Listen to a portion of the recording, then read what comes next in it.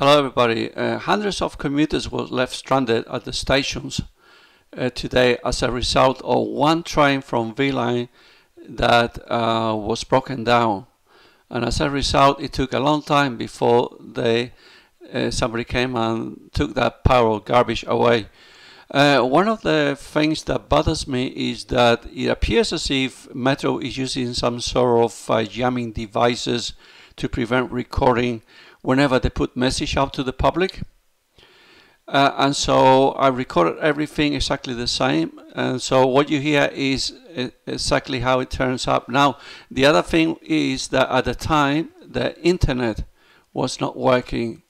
Coincidence? Well, here we go again. Another dismal day at Metro. Thank you for watching our channel. From the network control center.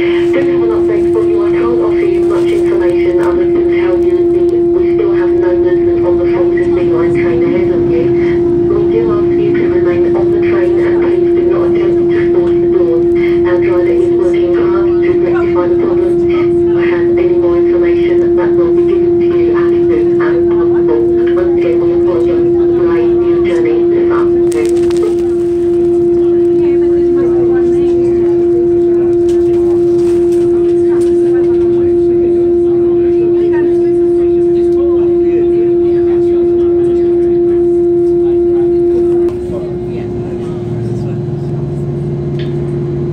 Good afternoon again, everybody.